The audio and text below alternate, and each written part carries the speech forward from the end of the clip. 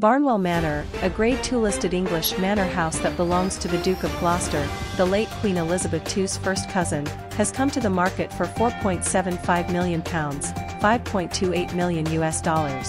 The manor house, dating to the late 16th century, sits on roughly 27 acres in Northamptonshire in the East Midlands of England with extensive gardens and parkland, as well as the ruins of Barnwell Castle, which dates to 1266 and is Grade I listed, according to the listing brokerage Savills. The original estate, of which Barnwell Manor and Barnwell Castle were a part, was granted by King Henry VIII in 1540 to then Chief Justice Edward Montagu, whose family owned it until 1913, according to Savills.